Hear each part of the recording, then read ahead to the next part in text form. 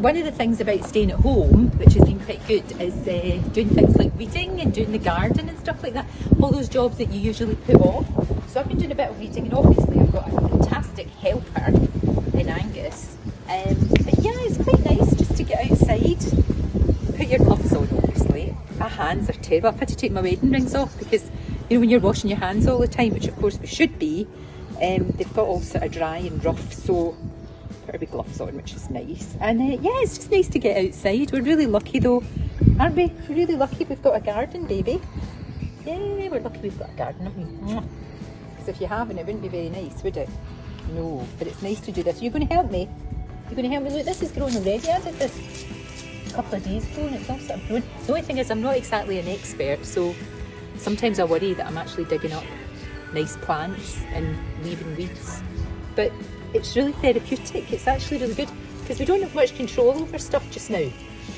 That's the thing.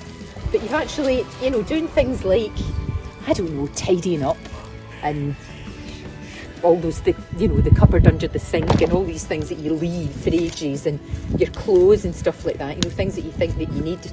And one thing this whole crisis has taught us, that we don't need as much. We're certainly not using as much stuff, we're not using as much food, we're being a lot more careful. And yeah, I can't wait to get back to normal, mind you, but in the meantime, I think the best thing is just to keep busy and to keep going and just to keep doing what you can. See, he's gone away. Angus, are you not going to help?